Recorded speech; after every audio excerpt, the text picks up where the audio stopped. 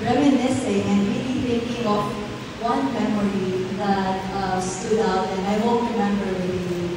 It was during the appointment. I don't have any lipstick on, and I was asking everyone if someone can lend me any lipstick to put on. And there was Chantal who offered me the full palette and didn't even think twice to fix herself first because I had my gown on and my dress is already, my hair is already fixed. But she was there and said, you can use this, you know? What about you? I can fix myself after. I can still do my eyeliner because that's her favorite thing. And that just reminds me of how very friendly, very thoughtful Chantal is. And I remember also, I have a lot of memories with you. It was during the competition, the announcement of winner. I went down after being crowned, and she was the first one who hugged me.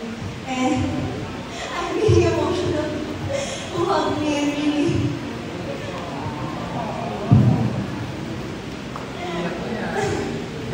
She hugged me and said, you know, you deserve it, and congratulations. And it was really touching because we all know throughout the competition, everyone wants us to fight, wants us to have like attention, but it was through sisterhood that bring us all together here, and seeing you do your best in Pageant makes our heart filled with so much pride.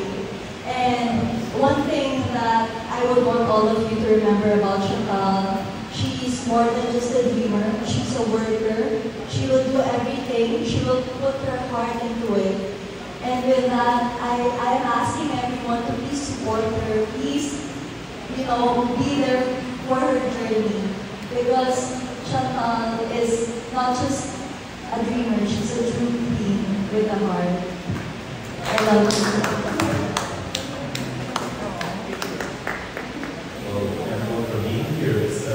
It's really nice to be here, see many familiar faces again. But Chantal, we met not too long ago actually, just in the recent Miss Filipinas and the Miss Philippines Pageant, which was what, about 6 months ago. But in that short time, and before then I wasn't too familiar with pageants. I just come back to the Philippines to sort of explore and discover this. And in that short time, really, me and Chantal, we've, there's of course the bright and dazzling on stage performances, and there's the advocacies and everything that pageantry in the Philippines stands for. But also there's, the else we've experienced the behind the scenes, the tears, the conversations, seeing each other's real, authentic self. And we relate in a lot of ways, also being half from the Philippines culture and half from a European culture as well. So for me, when I came in and saw girls like not just Chantal, but also Isa, Althea, it really set the standard for how I perceived pageantry in the Philippines to be. And I'm very grateful to have, even though it's probably a good thing that me and you know pageants but Chantal was doing, because grabe ang kalaban, no, if ever we're not on the same side. But no, I'm so glad that we have strong women like you representing the Philippines, and I'm sure you'll go on to do us proud in your pageant. So thank you so much. And Chantal, we wish you all the best, and you have our full support. Thank you. I remember we would be working out and we would be preparing our mood boards for the upcoming years. And we put prompts, we put all of these facets of our life which we could achieve. And I remember we would say, oh, you can do it, it's so attainable.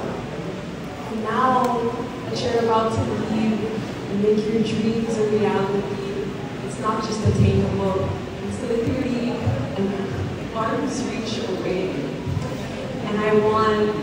everyone here to know that the person you see here, I've seen her heart inside and out.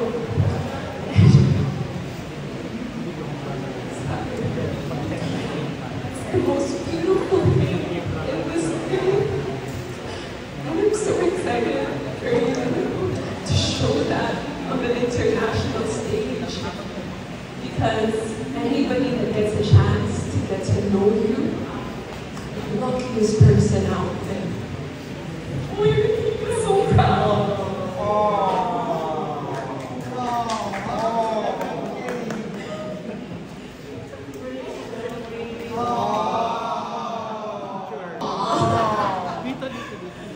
God, I can't even look at you right now.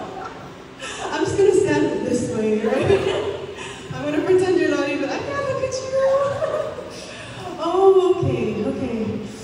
I wish I was given a heads up that I was gonna get to speak for you.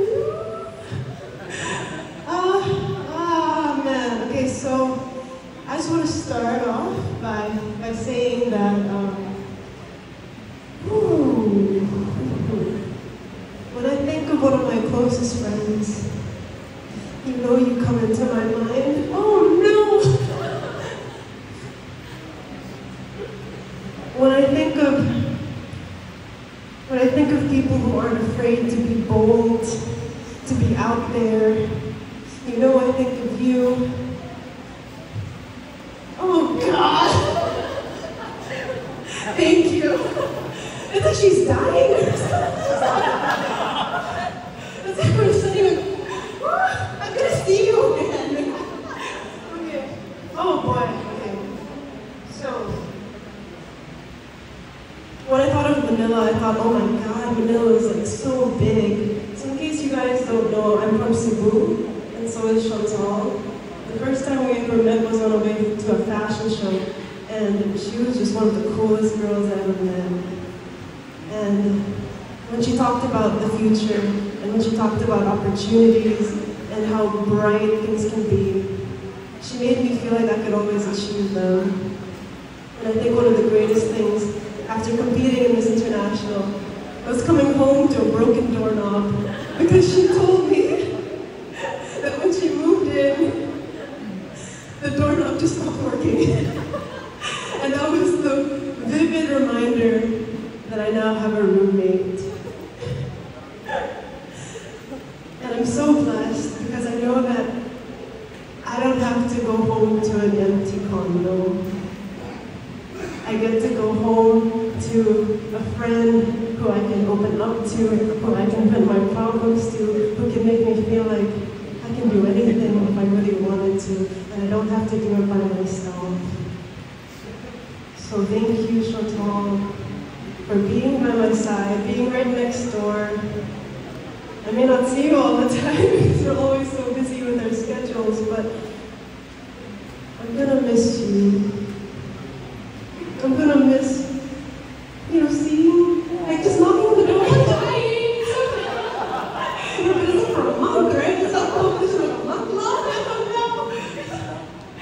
But in case you haven't realized, because you overthink so much, we're all so proud of you.